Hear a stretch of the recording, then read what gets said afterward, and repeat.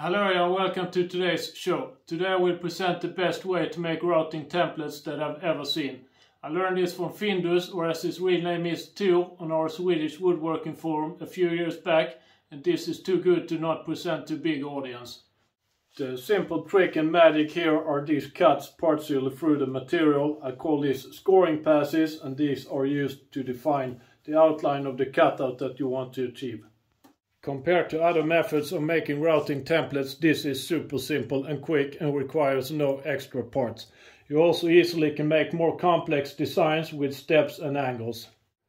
I will start this with a quick 1 or 2 minute walkthrough how I created this template for the arrow, and for those of you who are a bit more experienced, this will be plenty enough to understand this method. Step 1 is to lay out the cutout that you want to make, like I have done for this arrow. And when I do this layout, I let my lines go all the way from edge to edge of my template piece. Step 2 is to transfer my layout lines to the cut surfaces of the template piece. And this is of great help if you have this part upside down on the table saw in the next step. Step 3 is to make these, as I call them, scoring passes. I cut partially through my material and I stay inside my lines. And here I use a table saw and sometimes a track saw and sometimes a combination of these. Depending on the size of the part, you could also use a sliding miter saw where you can set the depth of the cut. Step 4 is to drill in the corners. In step 5 I remove most of the waste inside my saw lines, and for a closed construction like this, a jigsaw is used for that. For open template constructions like this one here, I prefer to use the bandsaw instead for this step. In step 6 I use a bearing guided router bit on the router table and remove the remaining waste. That makes this template shape complete, and it can now be used for routing an arrow if you want to do that. There are a few optional steps as well to do after this, and I will show this as well. The first optional step is to add guides or reference parts to your template. This one here, for instance, makes sure that all your routed arrows, if you make many, ends up on the same distance from an edge. Final optional step is to add these holes from the side so you can clamp the template to your workpiece. If you make many, this is a quite nice feature, but for one-offs, double-sided adhesive will do.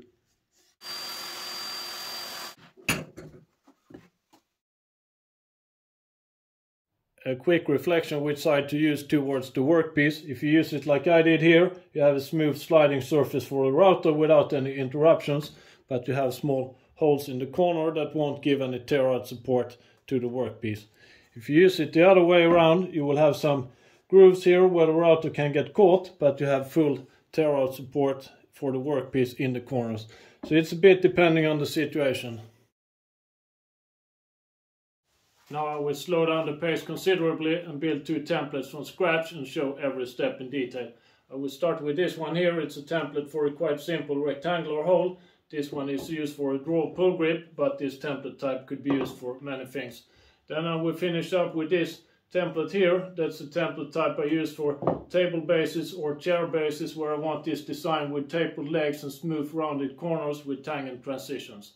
Then I will finish up with a short bonus, a quick walkthrough how to make this template with much bigger corner radius. I should also point out that this video is not that much about using the templates and the actual routing. This is mainly about making the templates. As template material, I prefer to use MDF, but pretty much anything goes. The thinnest I used was 10 mm, and that worked out very well. In some situations you want clamping options. You want to be able to clamp the template to your workpiece, and sometimes you want the clamps to be out of the way to not collide with your router later on. And for those occasions I drill these holes from the side that fits the micro dovetail clamps like this, so the clamps are out of the way. You could also use the Festool rail clamp in the same concept. And for these occasions where you need clamping holes from the side, I recommend that you go up to 19 mm template thickness.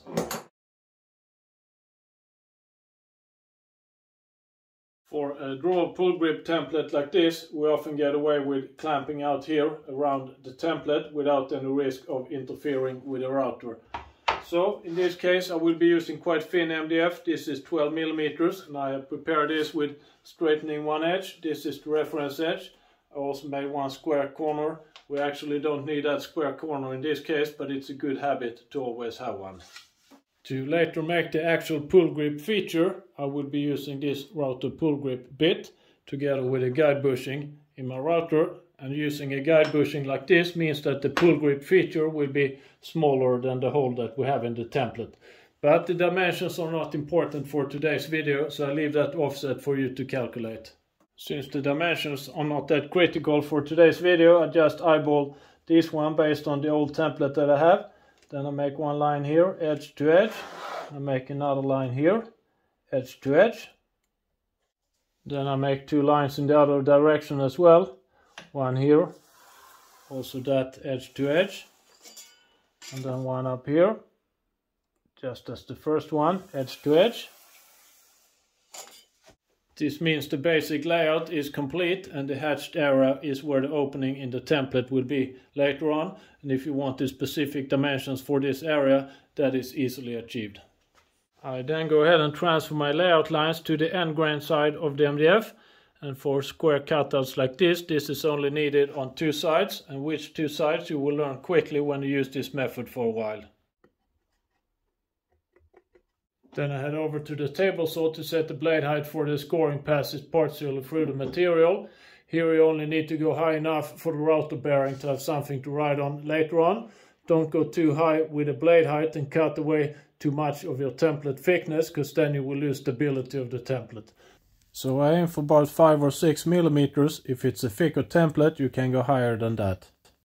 Then it's time to make the first two cuts, the long cuts, and for both these cuts we keep the reference side towards the fence on the table saw. Then I will make the cuts, so I just touch the line and cut inside my lines. So here will be the first cut position, and then the second cut will be done in this position.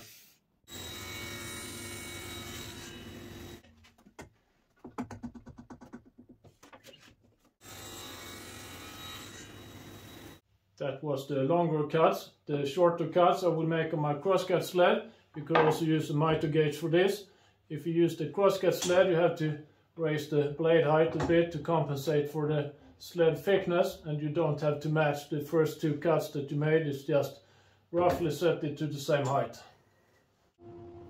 Just as for the long cuts, reference edge against the fence, and then also here I cut inside my lines.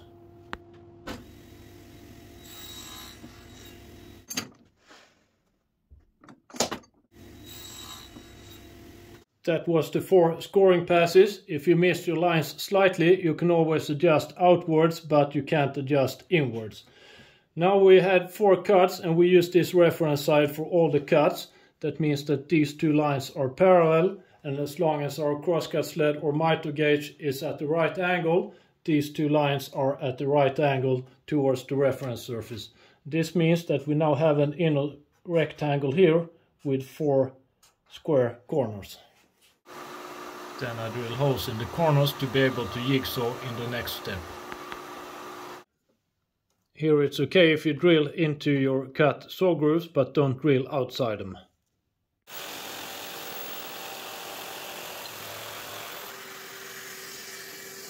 Here are cuts I only have a part of the saw groove remaining, and the same as for the drilling, don't cut outside the saw grooves. The final step is to route away the remaining waste in the hole, so I install a router bit with a bearing on top, and then I set the height so that the bearing rides on the saw groove surface, and then I will route away the waste.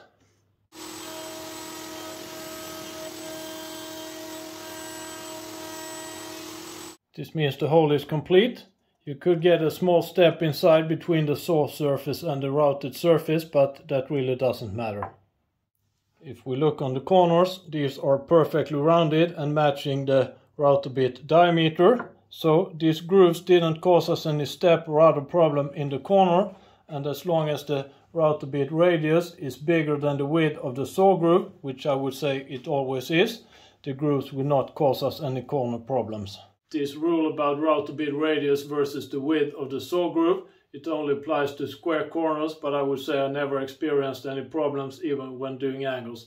But of course, if you do really low angles like this one here, at some point the router bit will start bumping into the groove and make a small step in the corner. Now we have a few different options how to lay out the template on the workpiece for doing the routing. I will show you the most basic one and also a slightly improved variant. For one-offs, the most basic variant is that you add center lines for your cutout on your template. You can do this already when you lay out the saw lines. And then you transfer these center lines to the inner hole surfaces. And then on your workpiece you make a cross for the center where you want to make the routing. And then it's just a matter of aligning these center lines. Then you clamp the template in place and make the routing. I like to spend a little more time and at least have a stable reference edge on the long side of my template. And in that case I measure where to lay out this reference edge. Then I make a line using the reference side on the template. And then I screw down a straight piece of wood in that position. The next level of reference accuracy I just want to show you with an example. You see it on this template here. Here I routed a shallow groove on this side here and I used the reference side towards my router table fence. Then this straight piece of wood has a hard edge to land against when I install it. This makes sure that everything is as parallel as possible. But this level of reference accuracy is usually not needed. The template is complete with a nice stable side reference and it's time to do the routing.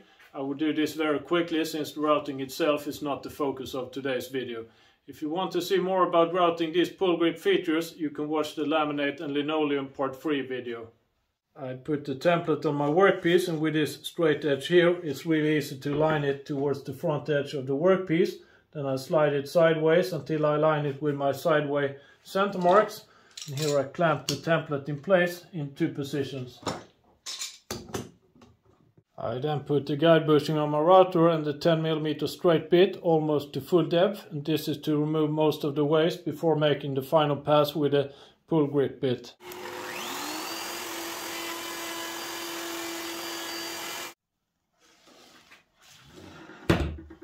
I then leave the template in place and switch to the router pull grip bit and make one final pass with this router bit.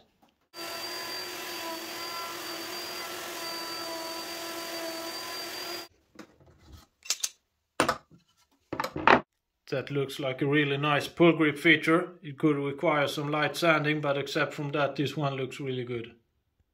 If I'm satisfied with this pull grip and I consider the template to be a keeper, I mark it with some vital info, the pull grip size, the guide bush that was used, the depth of the final routing and the router bit that I used.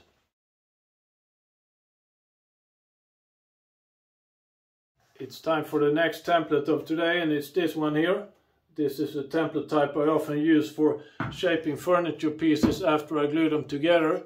This could illustrate like a small table base or a chair base where I'm after this look with tapered sides and smooth flowy look with tangent transitions in the corner. I've done some preparation in advance here. I made this construction out of ash and this should illustrate like a small table base. Then I have the template material and that's in 19mm MDF since I intend to use the clamps from the side. And as usual I have my reference edge and that will be used for the layout, but here I also squared up all the corners.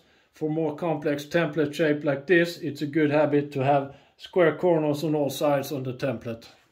As you can see, the template is slightly oversized compared to my workpiece, and that is to not have it too flimsy later on when I cut away most of it. But you can't make it too much oversized because then you won't reach with the clamps from the side. So you have to check with the clamps before you desire the template size. Here I also have some extra distance, and that is to have a starting distance later on the router table. I start the layout by setting a baseline where the bottom of the legs should be. So I just eyeball this dimension and then I make a line using my reference edge as the reference. In the same position I make one baseline on the back side of my template as well. That could be good to have later on, then we can use any side of the template that we want. Then I just eyeball center my workpiece left to right while I place it on the line. Then I make lines here on the inside of my workpiece so I know where that is. The final routing here will be done with a 19mm router bit. So I place a 19mm circle in the inner corner and then I want to remove as little as possible. So I just place it so that I have some margin to the corner. Then I make an arc in this position. If I had a longer version of this, I could use my reference edge for laying out the top line, but I don't, but it really doesn't matter since my template part is square and nice. So I take this arc line and then I transfer it into a parallel line over to the other side. Then I use my reference edge and the protractor to lay out the tapered sides. The angle itself is not of any importance, this is just an example. I make it at 2 degrees. I then extend my 3 lines to go edge to edge. That completes the layout. Then depending on what tool you use in the next step, you might need lines on the end grain sides or you might not need them, but let's make the end grain lines just in case. To make the scoring passes for the angled lines, you have at least 3 different options. Number 1 is to set your miter gauge to the same angle as your desired taper angle and use your end grain layout lines to make the cuts.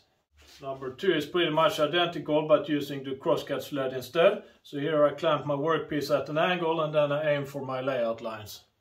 None of these options is the one that I use. I don't like to work blind with angle lines. So now I show you option 3 and this is the one I use for more complex template shapes. Option 3 is to use a track saw for cutting the angle lines, and this is what I use very frequently when making these kind of templates. The big advantage here is that you're working from the right side, you see your layout lines, and it's easy to aim for the line with the edge of the guide rail.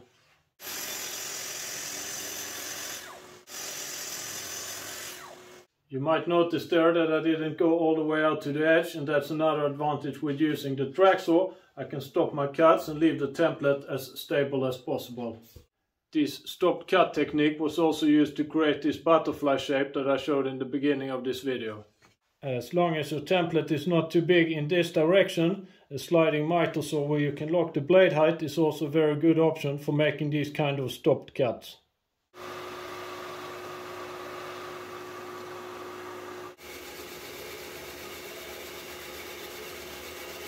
For the cleanup routing this time I will be using a 19mm router bit, the same diameter that later will be used for routing my workpiece.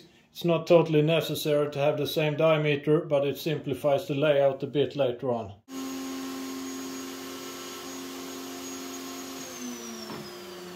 That makes the template almost complete. The only thing remaining is the clamping holes from the sides.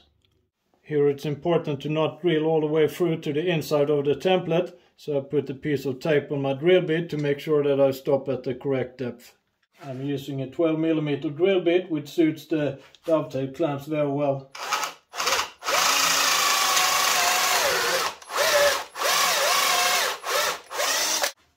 Template completed. Now it's a matter of shaping our workpiece after the template. Then I place the workpiece on the back side of my template. That's a slight advantage in this case, and I'll show you in next step why.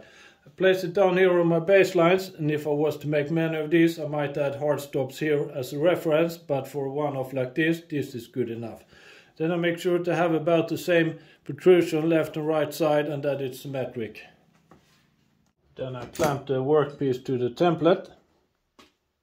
Then I flip the package over and transfer the contour from the template to my workpiece. And here in the corner you can see a slight advantage by using the back side of the template. This means that I have an unbroken radius that I easily can transfer to my workpiece.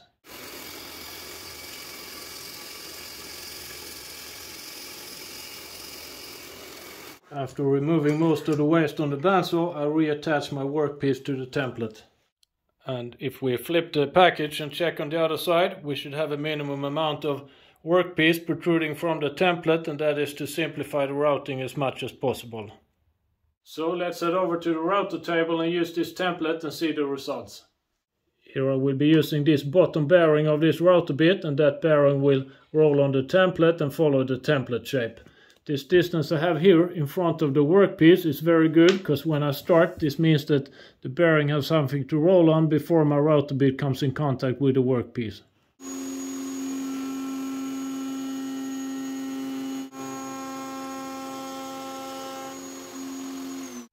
If we go ahead and check the result, it looks okay to me. There is no tear out anywhere and the lines are crisp and sharp. This video was not about the routing itself, but here I have to say a few words. I used a spiral cutter for this operation, and this cutter is quite decent at routing against the grain, but if you experience tear out when you route this shape, you might consider skipping the clamp option and instead attach the workpiece to the template using double-side adhesive. With the workpiece attached to the template using double-side adhesive and the router cutter with a bearing both at the bottom and at the top, you have the possibility to choose routing direction and avoid going against the grain. When I have the cutter at this height, the bottom bearing is active and I route in this direction. If I then flip the package and lower the cutter, now the top bearing is active and routing in this direction is the opposite grain direction compared to before.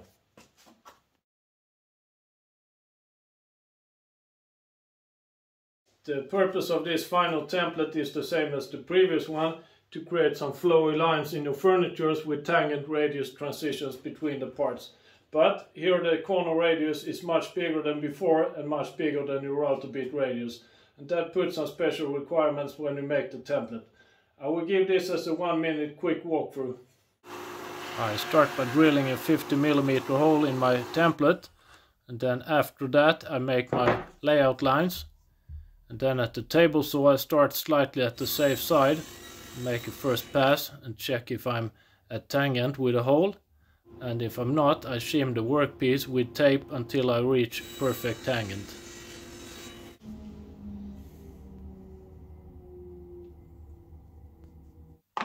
And then for the crosscut I do the same operation on the crosscut sled.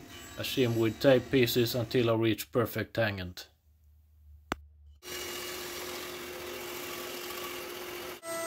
On the router table this time I stop before I reach my radius and I start the next cut after the radius, so I leave the radius untouched. This leaves a small rest in the corner, and this is later removed using a chisel and a sandpaper.